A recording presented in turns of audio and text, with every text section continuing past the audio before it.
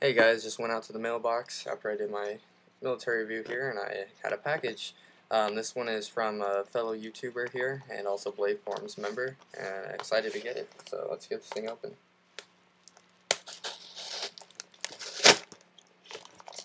That was easy. With the military there, of course. On the inside, man, what a package! It is well packaged. Got some paperwork in here for Duracell. Yeah, let's get this open.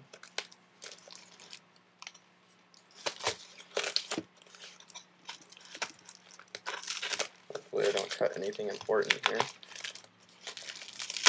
Did manage to cut through the Ziploc bag here that's holding a bunch of rechargeable Duracell batteries that he so kindly put together. See, a bunch of paperwork here. Let's get that off to the side. And let's see what we got here. This is, of course,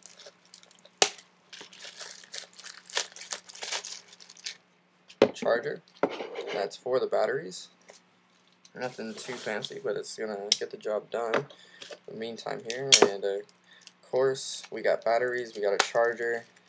That means in here we have to have a light. And the light that I picked up, thanks to his help, and some other recommendations from some other people on the forums, Candle Power forums, and here we have the Nightcore D10, and this is going to make an awesome little user light. I've been waiting to get my hands on one of these for a while now, and yeah, that thing is bright. Can't wait to get some use with this thing. Probably show another video showing off the settings and whatnot. Put on the pocket clip there for me, which I'll probably keep on for now at least.